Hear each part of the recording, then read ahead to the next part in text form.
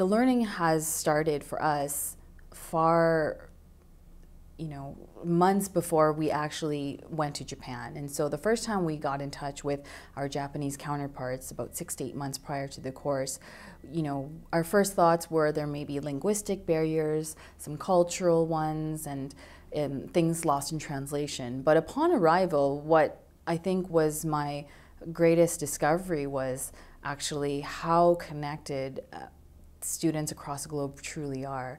And while my own Japanese is limited, a lot of these students, their English is almost flawless. But beyond that, the connections that we made and the reasons why there was such a strong bond, I think, between the Japanese students and the Canadian students was the true dedication to making the most of your education.